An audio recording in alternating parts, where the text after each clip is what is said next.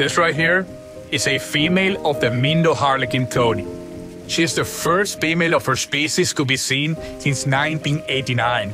The ninth survivor and the first one to be seen in 2025.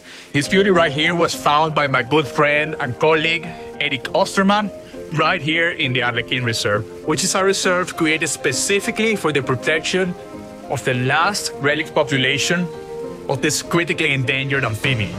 We have named her Mami because she is gravid, ready to lay her eggs, and can possibly save her species from extinction. I also want to use this opportunity to thank the Van Tienhoven Foundation and the Burgers Zoo Conservation Foundation for supporting the 2025 monitoring season of the Mindo harlequin toad. Together we can save the species from extinction. Please visit kamai.bio to learn more about this project.